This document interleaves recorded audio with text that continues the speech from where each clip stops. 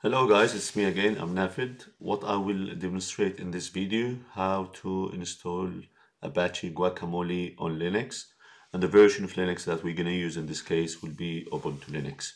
Then once we've done that, we will demonstrate that how can I access remotely a desktop, for example, a Windows 10 or some other desktops, but we will use Windows 10 as an example. Move to Ubuntu website and download Ubuntu desktop, install it on the ESXi server as a new virtual machine. You give the name for the virtual machine the way you wish. Now, in our example, we name it as Ubuntu Guacamole.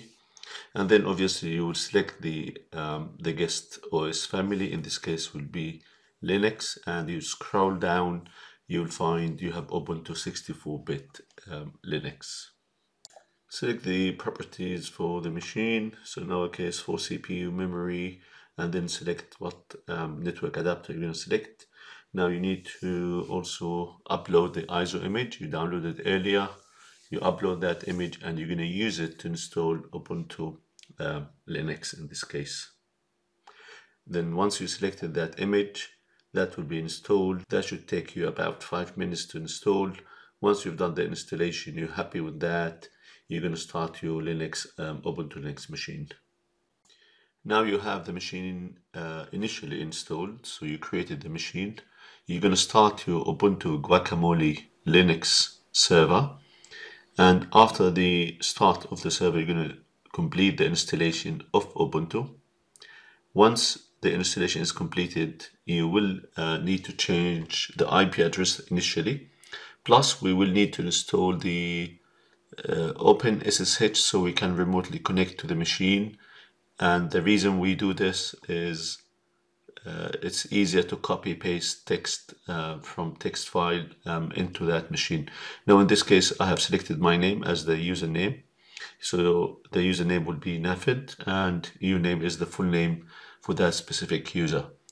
You will then select and choose a password of your choice. Make sure that if that is publicly accessible, the password should be secure and should be difficult to guess. Once the full installation is done, you will be presented with some screens. We're going to restart the server first, the Ubuntu server. And then once we've done that, we will log in with the password you have selected earlier. And the first step we're going to do, basically, we will open a terminal. And for that, because we would like to issue some commands. Now, the first thing we would like to change is the IP address. We're going to make it fixed IP because this now is a dynamically assigned IP. We need to find out what is the network interface card. In this case is ENS 160, and we will need this one when we edit in the net plan. We will need edit the network manager file. So this is to set the IP address of the Ubuntu Linux in this example. So you change to etc. net plan, and you open the YAML file, the network manager file, and you will add text underneath the text shown here. YAML is very sensitive, case and space sensitive. So you're going to apply that setting. Now what you're going to do, you will install Open SSH server. That will make your life much easier. So basically, once we do this, we can remotely connect and SSH to that Ubuntu Linux. So that's a username. I'm just showing you an example from Windows machine. You supply the password you have set up before.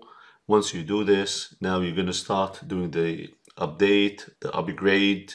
So we're doing the update now, and we will find how many packages need to be updated. It says in here 144 packages can be upgraded. So then we will do the upgrade. That process will take you probably 5 minutes or so, but I just run it quickly here. Now, the first installation or the first steps you need to do is to install the basic package for Guacamole. I will leave a link for you to you can download all the commands from the link. Once we've done that, we will continue to install the Tomcat. So that's the first thing we're gonna do, installation of the Tomcat 9. Now the Tomcat 9 is the latest version as of today. Probably when you run this video later, you might find an updated version, but Tomcat 9 was the latest version when we've done the installation of this server. And you will install the rest of the packages within the Tomcat.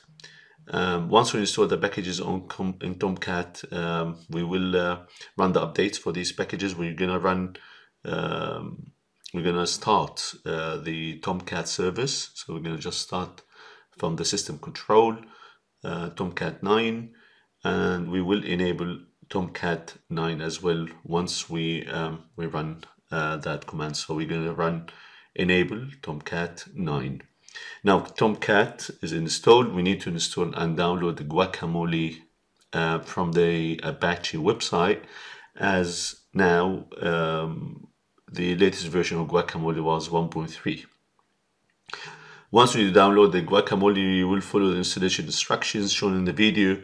Once we've done that, I'll also update you. I will leave you a link at the bottom of the video so you can download all of these commands. We can copy paste them with no problem. The rest of the instructions are shown on the screen, so I'll leave you to it.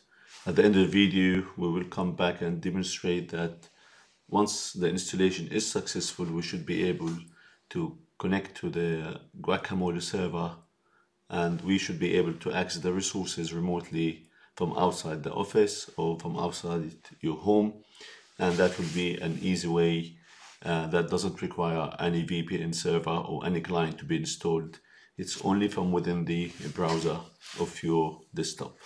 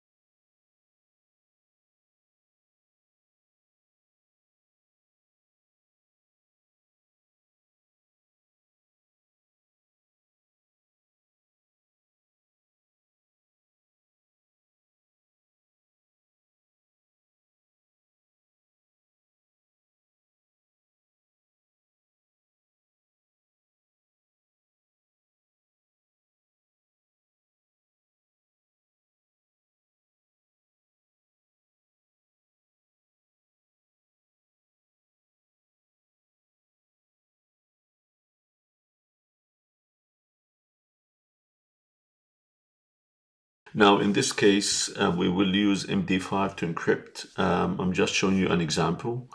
So I'm going to create a username, a password. It's called just my password. Surely you will not use as in production, but my password with encryption, open SSL MD5. Then the prompt has to be copied, keep it on one side. Now the value for that password is going to be used inside the user mapping.xml file, and that file is going to be basically consulted for the usernames, credentials, as well as for all the remote connectivity, the machines. I'm showing you an example here. The example here showing is simply we added a remote desktop 192.168.1.101, and now that is the username, and the password would be what we have selected, but that will be encrypted. So now, as an example, we create a username in the user XML file, instructor, and the password is my password. Now we added this machine as an example. We are able to connect remotely to that Windows client.